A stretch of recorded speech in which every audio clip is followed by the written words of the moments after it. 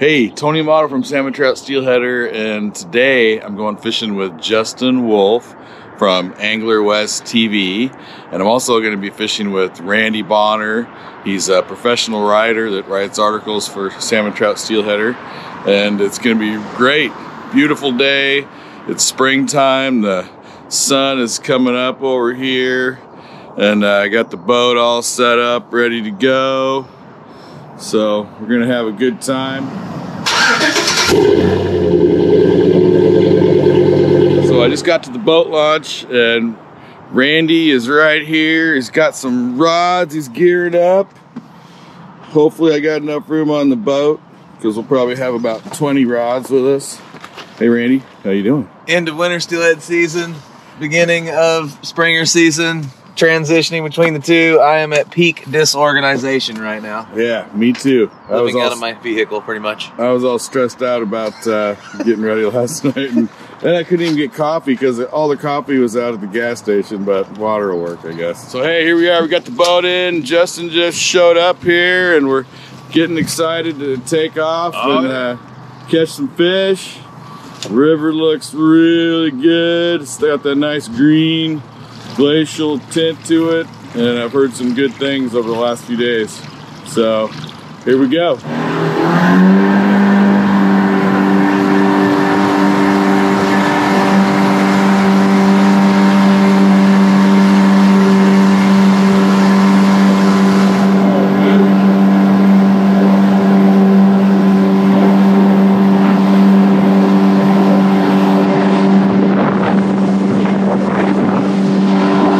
So we've been fishing our way up the river, doing a little side drifting with beads.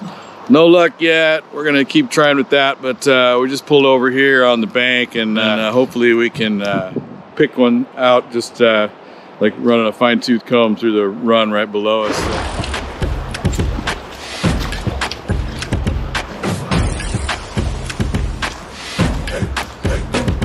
There we go.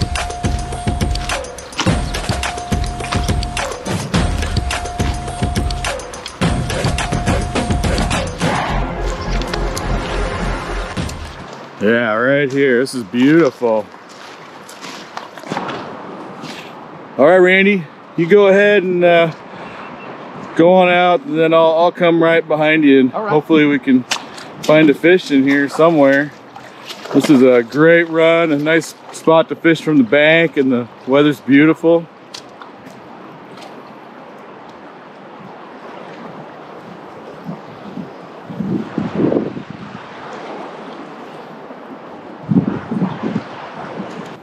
Well, no fish at this spot. We gave it an honest try.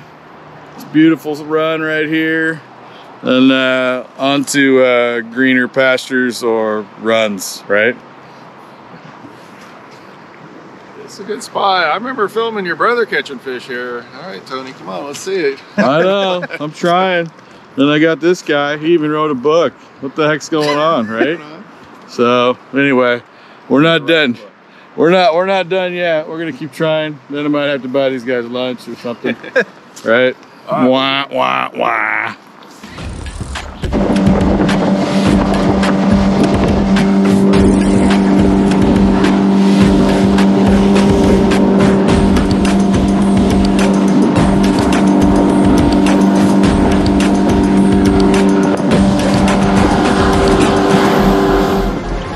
Whoa, you got a steelhead there. Go! Nice! Beauteous, you guys. Oh, I bet that's a summer. Looks like a chrome piece. Good job, Randy. Looks like you're catching the smolts and the real steelhead today, huh? Oh man, he is definitely wrapped up. You know what? We're gonna have to chase after this fish just because the current's gonna pull it downstream. Oh, whoa, whoa, there we go. What's your worm? What's that worm hanging over the edge? I got it. Okay, get it over here. Got it. Woohoo! Nice. Look at that. Looks like a nice. Well, gosh, you know what? That looks like a... Maybe he does have the trailing hook in there. It's a wild fish. Nice. Yeah. Good job. And he was just wrapped up in the line at that point. He'd already spit the hook. Or she. Beauteous Randy, good job, man. Awesome. Yeah, oh, we got her. Let her home, love. Let her home. We're okay. Woo! Sweet. Go. Success. All right, guys. Yes. Hey, Dave, how you doing? So we just got one. Nice. We got a nice native and let it go. Float along with you guys. Did you fish a little bit down below? Yeah, I just got rigged up, so when you showed up, I would be completely unprepared. Nice.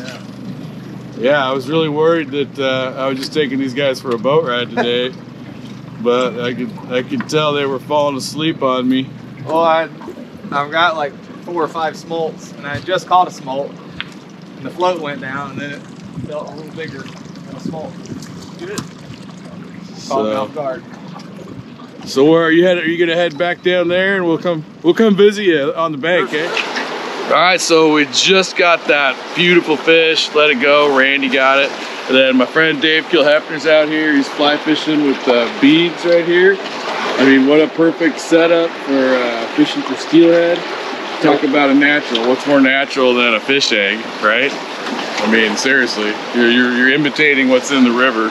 So, okay, so yeah, explain what you got. So about 20 years ago, one of my fly fishing mentors that doesn't tie flies came up with this because he ran out of flies and put that together, and he started catching just as many fish as anybody. So it's just 2 beads with a little bit of crystal flash wound into the egg loop. It seems to fish, I like to say, as good or as bad as anything when you're fly fishing for steelhead. It's still tough. So when you're fishing out here like today, the water's kind of high, it's a little green, pretty clear though for the most part. Where are you finding the fish? Are they out behind structure? Are they right tucked in the edges? So yeah, on a day like today with the water up a little bit, they're going to be on the inside edges in the softer water, and you know, I'm not nymph fishing it, I'm just swinging it like a standard steelhead wet fly pattern. Yeah, and like I said, it fishes pretty good, and it's really easy to make. So I met Dave through the Northwest Outdoor Writers Association at the conference several years ago, and he's been a great leader for that organization, and talked me into joining and becoming a member. And I think I've been a member for what, 5 years now.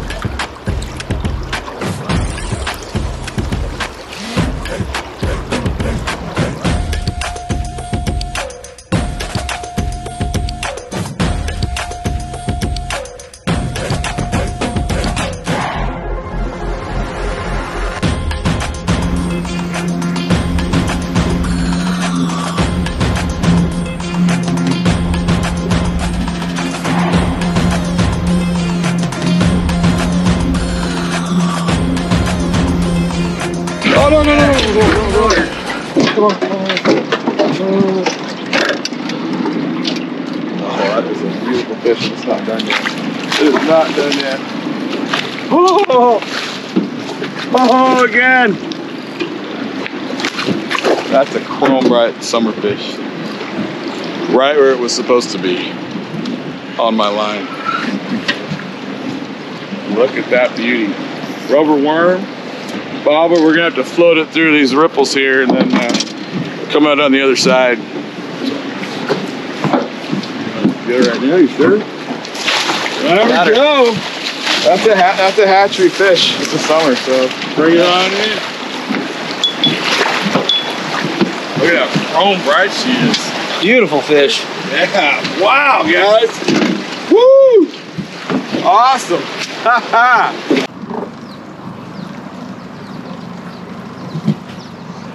Shining right? Yep.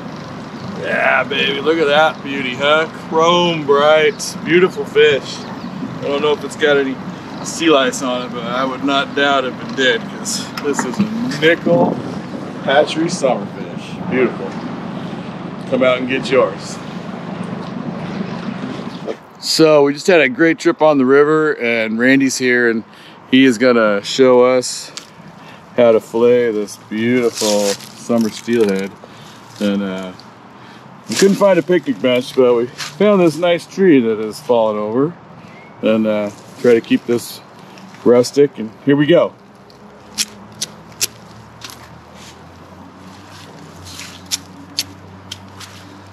So we got a winter, and this one's a summer, hatchery summer. And the cool thing about summers, they got a lot longer of a journey to make. They're in the river a lot longer to spawn, which means that they have a lot higher fat content stored up to make the journey.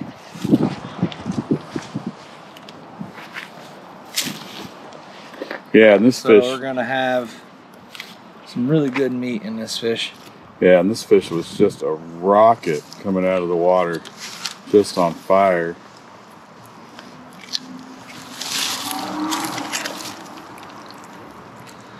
Look at that nice red meat in there. Those were gonna be the skeins right there. Mm-hmm. Very fresh summer. Beautiful.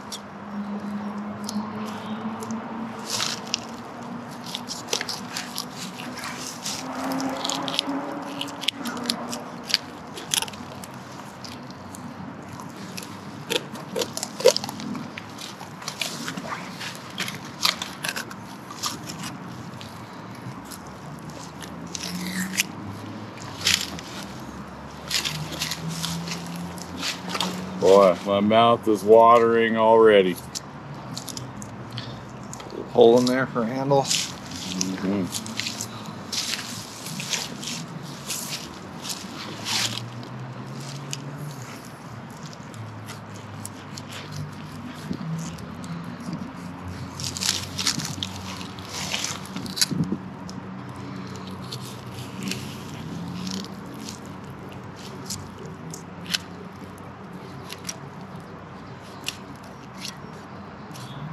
Nice.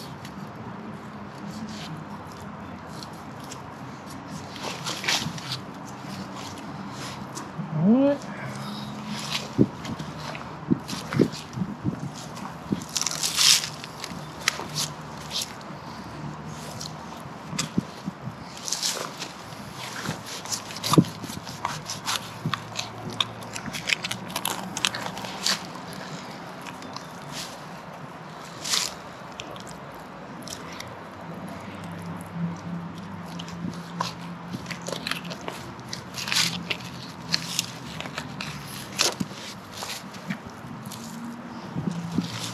Skein number 2, or fillet number 2. Ribs pretty much came off with that Yeah, one. that's tight. Good job. No waste, right?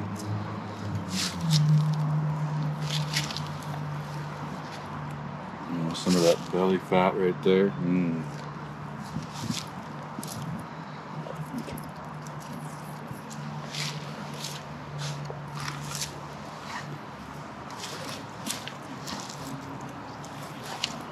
Beautiful.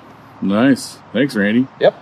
No problem. Thanks for having me out. Oh, I think I owe you half of one of those fillets, so we'll do that deal for sure. Thank you, sir. All right, you guys. Thanks for watching. It's been a good day, and we will see you next time. Thanks.